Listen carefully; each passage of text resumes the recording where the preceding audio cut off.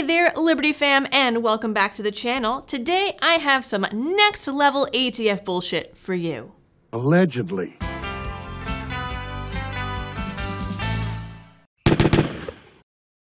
In September, some folks at a Montana gun show saw a suspicious man with Canadian license plates driving around in a tinted window black SUV, super obvious, watching people and taking pictures of other cars.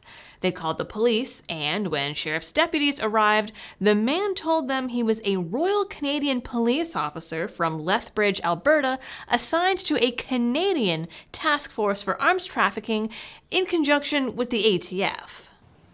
Right. So as a recap, this Canadian police officer was in the US, in Great Falls, Montana, about 185 miles from Lethbridge, spying on Americans at an American gun show as part of a Canadian task force for gun smuggling, all while teaming up with the ATF. Well, that's quite a fascinating story. Except there was no ATF officer on site. This guy was at the gun show alone with no one supervising him. The sheriff, Jesse Slaughter, had not been informed about this at all and asked for the name of the ATF agent that the officer was allegedly working with. The Mountie provided the name of ATF agent Craig Howe. But Howe told the sheriff that he didn't need to give anyone any information and no one needed to tell Sheriff Slaughter about the investigation because he's a federal agent and the feds do what they want. Yeah, that checks out. Except that's not really the way that law enforcement chain of command is supposed to work. The feds are supposed to alert local law enforcement of any ongoing investigations in their area for safety reasons. I mean, we wouldn't want a shootout between undercover ATF agents and sheriffs or even local law-abiding citizens, would we?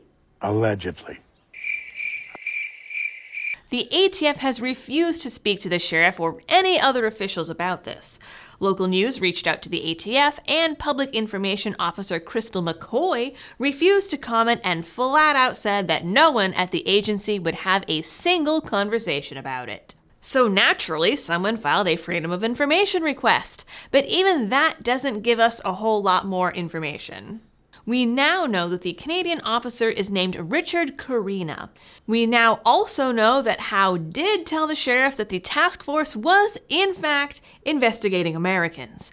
They were apparently interested in one particular person at the gun show who was selling firearms, but Howe also told the sheriff that this person of interest was perfectly legal and not a prohibited person.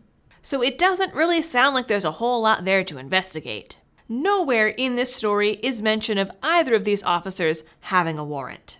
As Gardner Goldsmith from MRC TV points out, then there's the fact that both the ATF and these Canadian Mounties were spying on people without warrants. If the Canadians were searching for some fugitive who has crossed the border, the only mechanism for them to get help is to request US police assistance and then ask for extradition if the suspect were caught. Beyond that, nowhere is it mentioned why the ATF couldn't go themselves and just forward the license plate numbers of any Canadians there to the Canadian task force. Were they watching this one American to see if he sold guns to Canadians? Possibly. Nowhere is it explained why they chose to stake out a gun show that specializes in antique and collectible firearms. Are they worried that Americans are smuggling old muzzle loaders to gangbangers in Canada?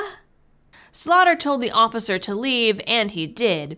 He then later got a call from the ATF saying that both the Canadian officer and the ATF had checked out of their hotel rooms and were on the road. The White House, it seems, has no interest in the fact that a foreign government was on US soil spying on both Canadians and Americans as part of an undercover operation. Or perhaps it's under the White House's orders not to cooperate with the locals. It's largely only local news outlets and alternative media that are covering this story. Sheriff Slaughter has given a couple radio interviews about his experience and has said he's going to be having a sit-down with the ATF to try and prevent this sort of thing in the future.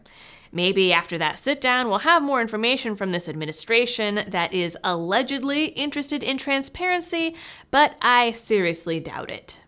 At the end of the day, this story and the lack of information is sketchy as hell. As Sheriff Slaughter himself said, wars have been fought for less. That is it for this video. Quick and dirty, guys. You guys know the algorithm drill. Like, share, subscribe, share this video because you guys are the notification, because we all know that YouTube isn't doing it. As always, thanks for tuning in. Stay safe and happy shooting.